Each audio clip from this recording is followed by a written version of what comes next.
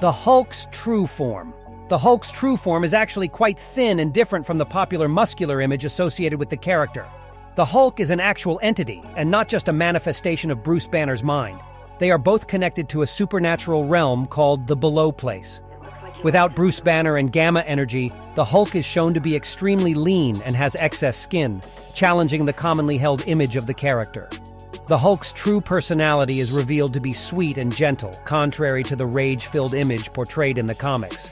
In fact, when this version of Hulk encounters the Thing in Immortal Hulk issue 41, Ben Grimm feels bad for punching him without speaking to Hulk first, as even he saw that this Hulk was not the same one who normally coexists with Banner. Except this Hulk is the same one who coexists with Banner. He's just never allowed to be who he really is or look the way he's supposed to look.